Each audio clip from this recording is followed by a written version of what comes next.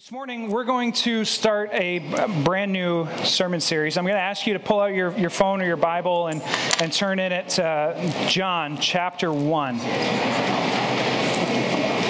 John chapter 1, we're going to read just the first 4 verses.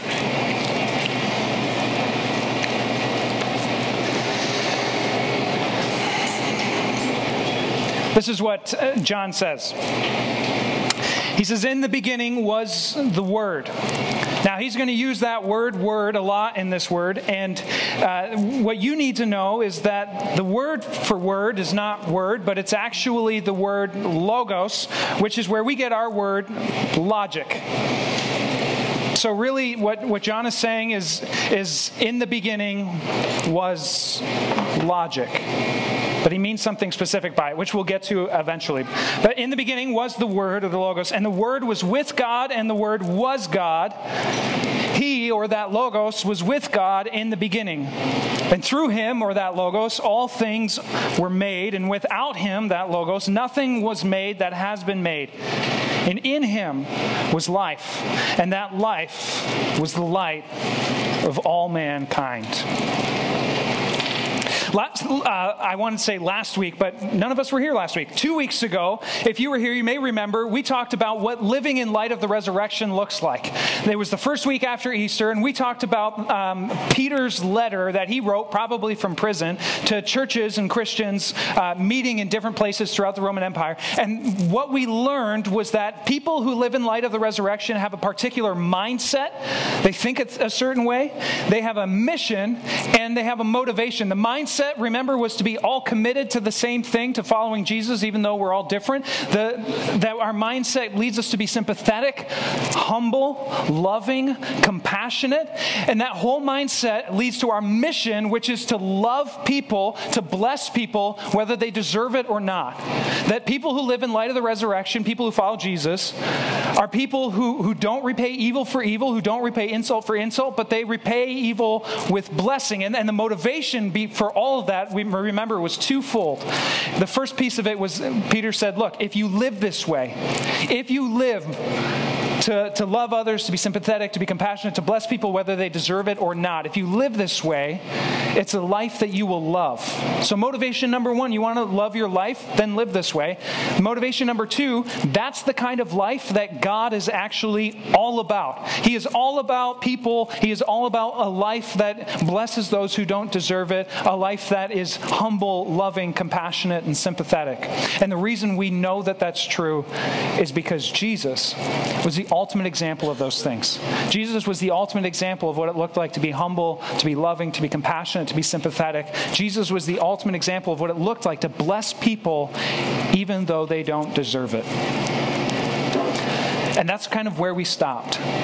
That was verse 12 in 1 Peter. But if you keep reading, if you read to verse 13, 14, and 15, what you find out is that Peter actually says, and you can check this if you want to later, Peter actually says after that, if you live this way, understand that if you live with this mindset and this mission, this motivation, people are going to wonder what's up with you. People are going to wonder why you are the way that you are. Why do you bless people who don't deserve it? Do you realize the way they're treating you and yet you still bless them? Why do you do that? Peter says why people are going to ask you why you have the hope that you have in life. Why do you believe what you believe? And in verse 15, he says something he gives an instruction, very interesting. He says, you need to be ready to give an answer for the hope that you have. Be ready to give an answer. Because people have questions. And so the question that I kind of want to sit on with us for the next couple of weeks together is, are you ready to give an answer? Are you ready to give an answer for the questions, the objections, the doubts that people have for the Christian faith? And so over the course of the next couple of weeks, what we're going to do together is we're going to sit and talk about, we're going to spend time thinking about and reflecting on some of those questions and objections and doubts that people have, maybe that you have, about the Christian faith. Because here's what I know is true. I know that some of you wonder, I know that some of you have friends, family members, coworkers, neighbors, loved ones who wonder, who aren't quite ready maybe to say, I'm done with the whole church thing altogether. Maybe you're got your hand on the doorknob though. And if we sat and had coffee and I pushed you enough, you'd say, you know what, I'm not going to give up on the whole thing, but I'm not sure I believe it 100%. I still have questions. Maybe your loved ones, your friends, your neighbors, the ones who are not here this morning, are not here because they have questions, objections, and doubts to the Christian faith. For whatever reason, Christianity has, for a lot of people, lost its appeal. It's lost its hope.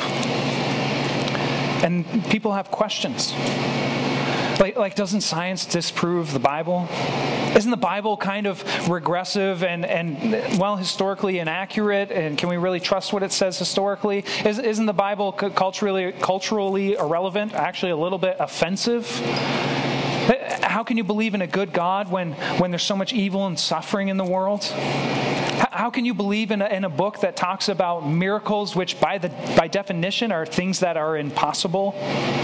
How could you believe in a faith that houses some of the most egregious atrocities done in history? I mean, the church is responsible for doing some of the worst things in history. How could that faith be true? Why aren't Christians better people? I mean, if their faith is real, if the Holy Spirit that they talk about is real, shouldn't Christians be better people than they actually are?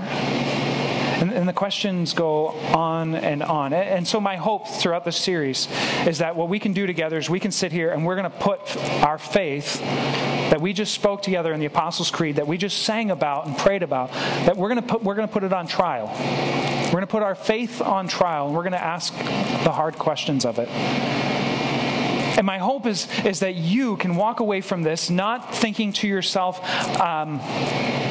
I've got arguments. I don't want to give you a binder. Like, I don't know if you've ever had a telemarketer call and I give you a binder of all the answers. Like you say this, and then if they come back with this, turn to page 34 in your binder, and then you say this, and then if they say respond this way, then you turn to 267 in your binder and try to keep up. That's not my hope. I'm not trying to give you a script for an argument. I want to honestly sit together and think about some of the tough questions that people have asked about Christianity, that people have asked about faith in God. I want to put faith on trial. My hope is that if you're the kind of person who says to yourself, you know what, I want to believe, but I'm not quite sure about this, and this, then I hope that in the next couple of weeks you can get some of the answers that you've been looking for. And if you are a Christian and you are totally bought into the whole faith thing, my hope is that by the end of this discussion, you will be on your way to being ready to give an answer. Because people will ask, if you live it out, why do you believe what you believe? Why believe in God? So, before I ever went to school and started the journey to becoming a pastor, before I ever became a pastor, I worked in a grocery store for a little over 10 years. I started when I was 13 years old. And one of my favorite people to work with was a young guy named Ben. I liked Ben. He was bright. He was funny. He was a university student, local university, studying business administration. Ben and I would talk and jab each other and joke around in the store all the time as we stocked shelves and had a common conversation on a regular basis. We'd be stocking shelves, and Ben would say something from the other side of the aisle. Hey, Corey, can you work for me on Sunday morning? He knew the answer, but he'd ask me anyway because he wanted to get to his jabbing. Ben would ask me, Corey, can you work for me on Sunday morning? And I'd say, Ben, I can't work for you on Sunday morning. I'm going to church. You know that. And he would immediately launch into the questions. Be like, why? Why on earth would you go to church? Why on earth would you believe in God? Why would you believe in something that you can't see, you can't touch, you can't actually feel? Why would you be one of those people? And then he would stand in the middle of the aisle with his hands out like this. And he'd say, let's test your God. And in between deodorant and paper towels, he would say, God, if you are real, strike me dead. And then he'd hold his arms out like this. And then he'd smile at me and say, that's what I thought. no God. And we'd go back to working and we'd laugh because the truth is he knew as well as I did that that's not exactly an airtight argument against the existence of God. But the argument's not the point. The question is the point. Why believe in God? Why? Most people, in most cultures, throughout most of history, have believed in God. Why? Plato, who walked not like the clay, but like Plato, the person, the philosopher, walked the earth 400 years before Christ. Before Jesus ever stepped foot on this planet, Plato said there's two things that lead people to believe in God. It's the movement of the stars and the existence of the soul or the conscience. 2,200 years later, in the 1700s, a man named Immanuel Kant said there are two things that lead a person to believe in God.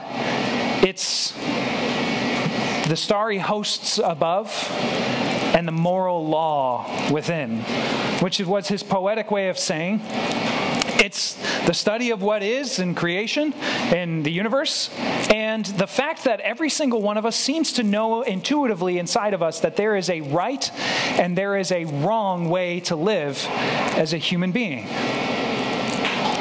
Alvin Plantinga, who's a modern-day philosopher, okay? So we've gone 400 years before Christ, 1700s. Alvin Plantinga is still living today. He just got a fantastic award. He says that there are 20 arguments for God's existence. Number one. No, just kidding.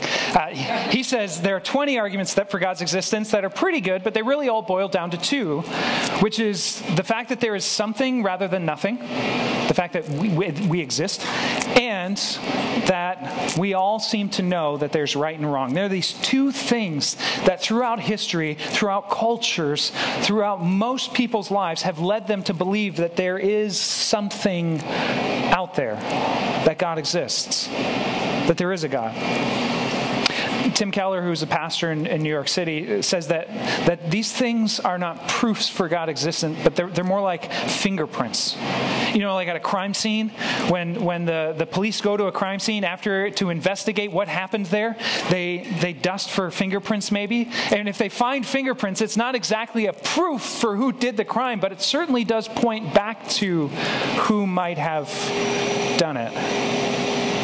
Fingerprints, like the idea of contingency. Now, that's just a big fancy word that means cause. Everything that exists was caused by something else. You exist. You were caused by something else. Your mom and dad or your biological parents got together, and now you exist, and that's all I'm going to explain about that. This chair exists because it was caused by something else.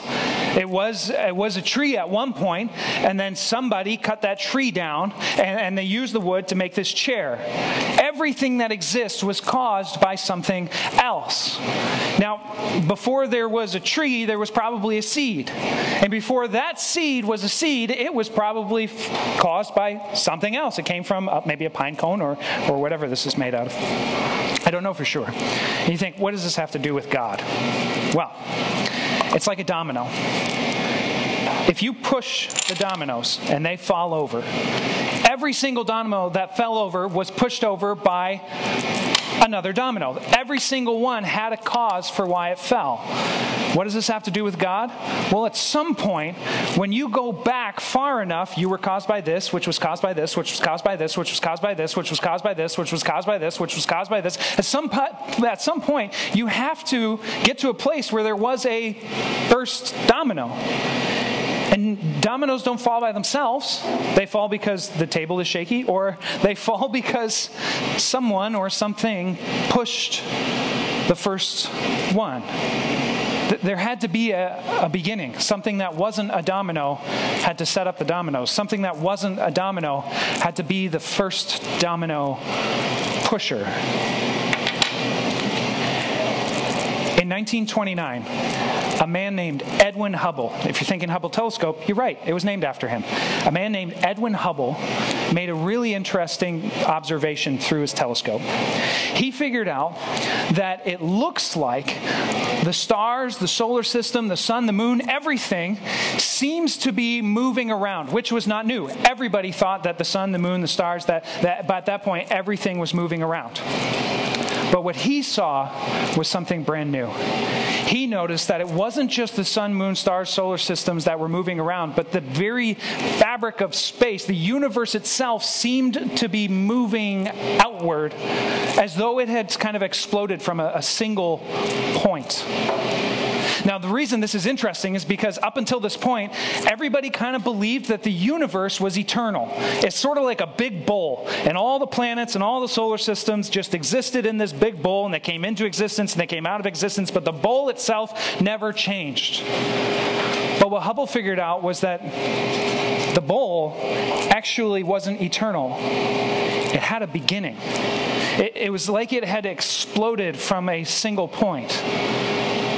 Which, by the way, is where the theory of the Big Bang came from. That everything that exists had at one point, the universe and everything within it at one point was just a single point. And before that point, there was nothing. Then there was that point, that's something, and then everything. Now, whether or not you think the Big Bang is real or not real, it is not really the point. The point is, at that moment, Genesis 1 starts to not sound so ridiculous. That at some point there was an in the beginning. And perhaps a beginning with a flash of light. Now, the argument says that if there is something rather than nothing, someone or something had to have started that something. Somebody had to be the first one to push the domino to get the whole thing started. Francis Collins, who is a scientist who headed up the Human Genome Project, which is this crazy project where they figured out everything there is to know about your DNA, like the instructions, the biological instructions that make you you. They figured out the whole thing. They mapped the whole thing out. This massive project, including all kinds of scientists. Francis Collins was on that team. He headed up that team. He was an atheist, became a Christian. He says, the idea of the Big Bang cries out for divine explanation. It cries out for divine explanation. Now, what do we care about what he says? He's a Christian. Of course he believes in God. Stephen Hawking, who was a celebrated atheist, celebrated mathematician and astronomer, just passed away a couple of weeks ago, said that if the Big Bang is true, it has religious implications. Something doesn't come from nothing. There had to be a first domino pusher.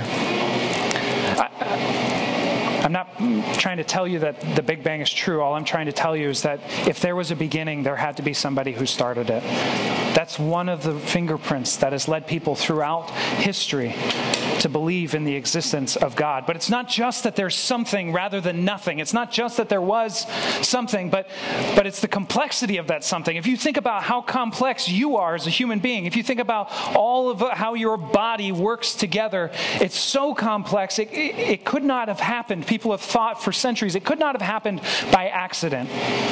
A guy named Will, we'll just leave it at that, it's not really important, William Paley, but a guy named Will said in the 18th century, he put it this way. He says, sort of like if you were walking on the beach and you found a piece of driftwood.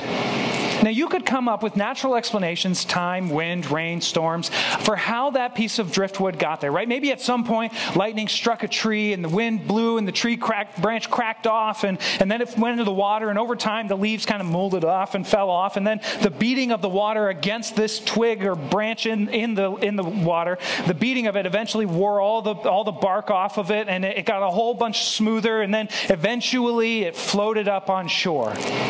It's pretty easy to imagine some kind of natural explanation for that. But then William says, but what if you kept walking along the beach and you saw a pocket watch? You can't think to yourself, at some point lightning struck a pocket watch tree and then the pocket watch fell off of the tree and into the water and eventually floated up. But no, that doesn't make any sense. No, it's too complex. It's not just the fact that there's something rather than nothing. It's the complexity of that something that has led people throughout history to believe that there's a God.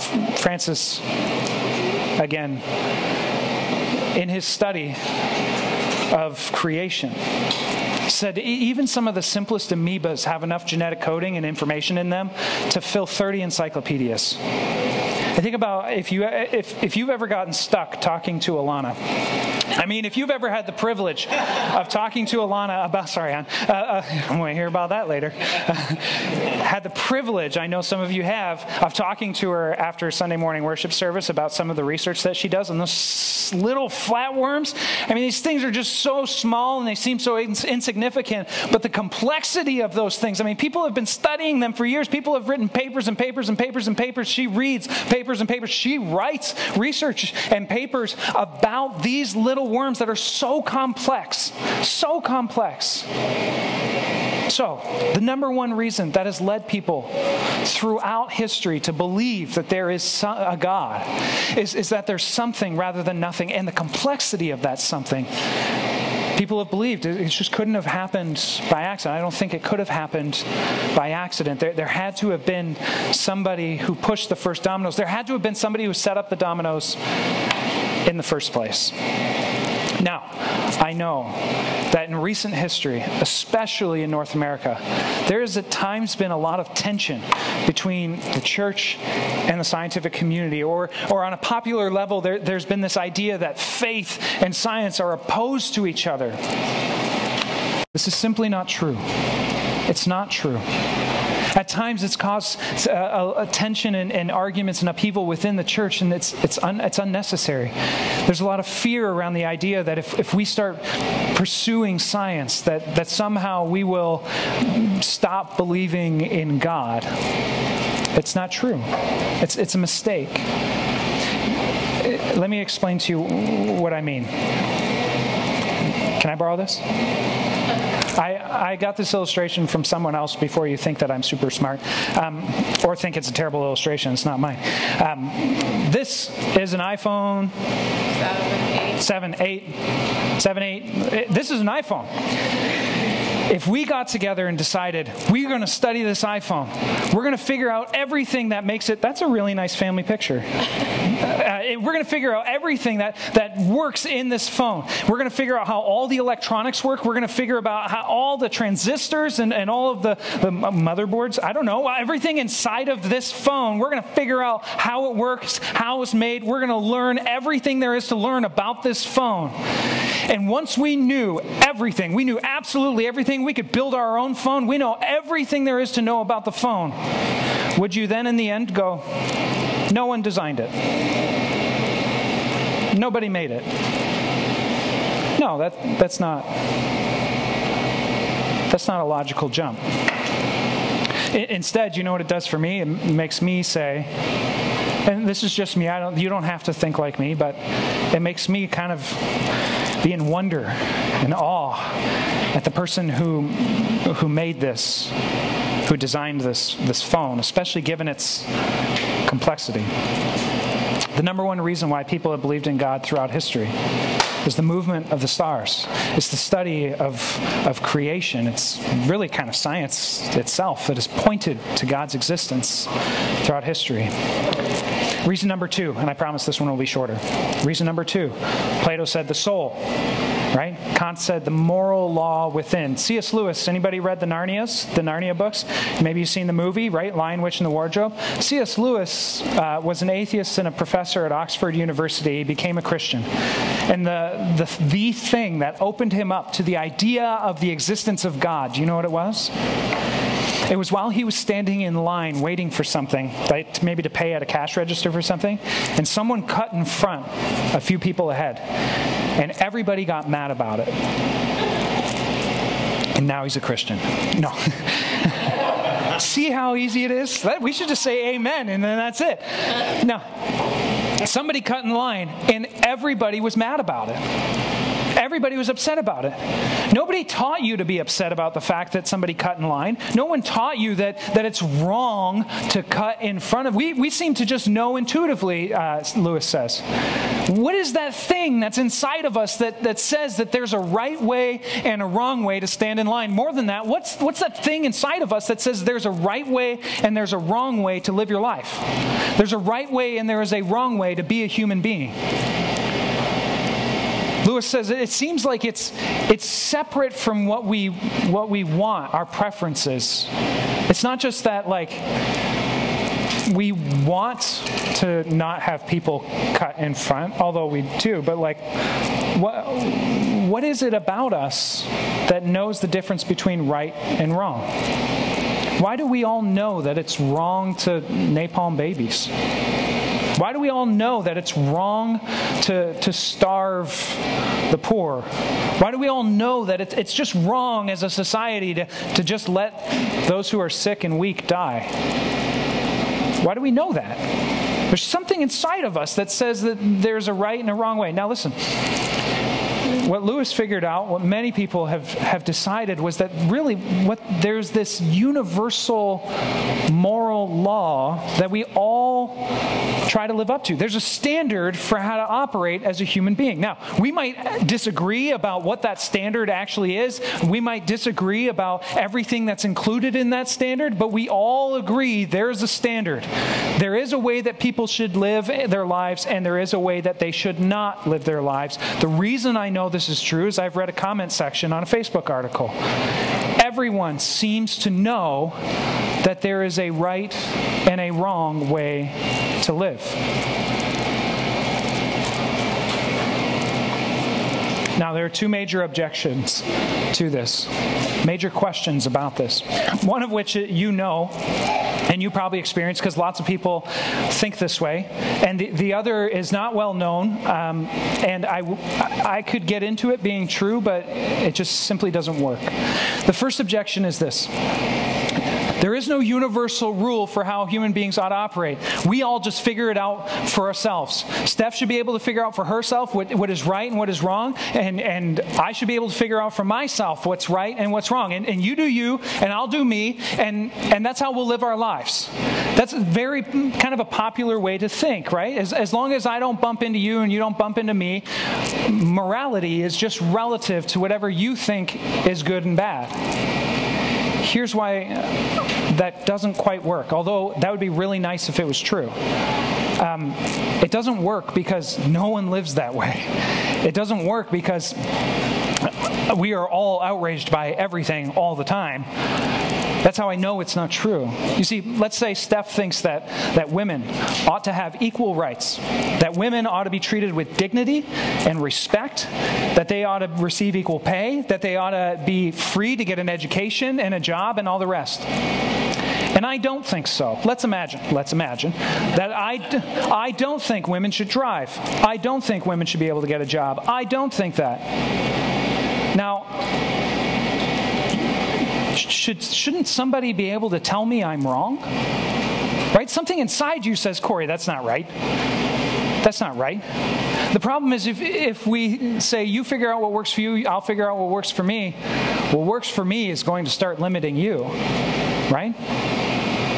What works for me is definitely going to be bumping into you. And if you're upset by the way that I live my life, I would ask the question, based on what standard? If we all get to determine our own standard, there's no way we can hold each other accountable.